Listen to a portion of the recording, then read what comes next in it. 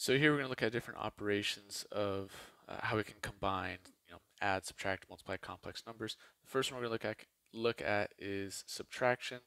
So just normal, just like combining like terms, think of I as like a variable, like x or y, a or b. So we have this 3 minus 4i minus the quantity negative 2 plus 6i. So we can just distribute that negative out front. So 3 minus 4i plus 2 minus 6i. And this is equal to combine like terms. So we have the constant terms, the 3 and the 2, that's 5, minus so we have negative 4i and negative 6i, those combine to negative 10i. And there we go, that's all there is to it.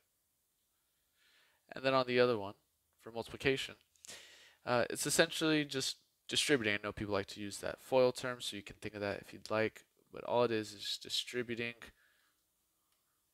the values. So we distribute here, distribute the 3, so this is 3 times negative 2 is negative 6, 3 times 6i is plus 18i, negative 4 times negative 2 is positive 8i, negative 4i plus 6i is negative 24i squared, equals, so let's combine like terms, negative 6, and we have 18i plus 8i, that is plus 26i. And now before I said to treat I like a variable like x or y or a or b, and that's good to do until we get to this point where we have I squared. Now remember how we define I squared. I isn't just any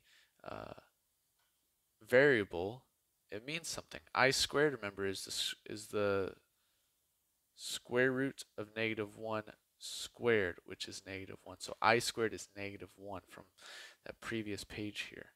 So this is minus 24 times negative 1, which means this is positive 24. So this is negative 6 plus 24 is 18, and then plus 26i, which is very nice.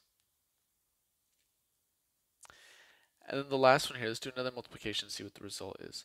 So we have 2 plus 5i times 2 minus 5i. So distribute the 2 and distribute the 5i, and the result here, 2 times 2 is 4, 2 times negative 5i is negative 10i, 5i times 2 is plus 10i, 5i times negative 5i is negative 25i squared. And this is equal to, well, we have 4 minus 10i plus 10i. So we have a 10i, negative 10i, and a positive 10i. So those add to 0. And then this is actually negative 25 times negative 1, because I squared is negative 1. And so this is 4 plus 25, or just 29. So the result here is that there's no imaginary part. There's only a real part. So we have a real number result here.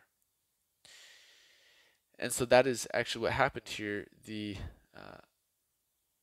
imaginary part, put in quotes, cancels, or they add to 0. And this happens every time when we have something of this case, where here this is 2 plus 5i, we're multiplying by 2 minus 5i. There's a special name for this. So if we have a plus bi and a minus bi, we say these are conjugates of each other.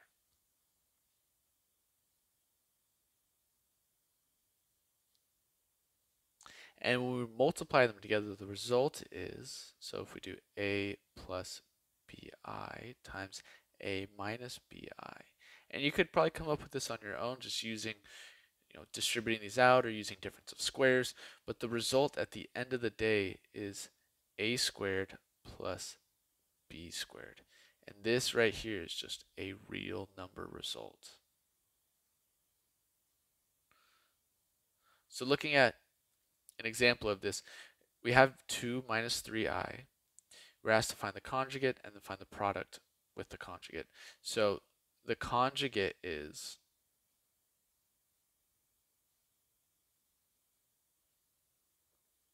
2 plus 3i. We just make the imaginary part negative. And then the product is So we're doing 2 minus 3i times 2 plus 3i.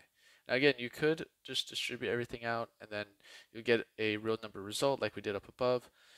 Or you could remember that the result here is always just going to be a squared plus b squared. So we have 2 squared plus 3 squared because the a is 2 and the 3 is b. And so this is 4 plus 9, which is 13. And there we go.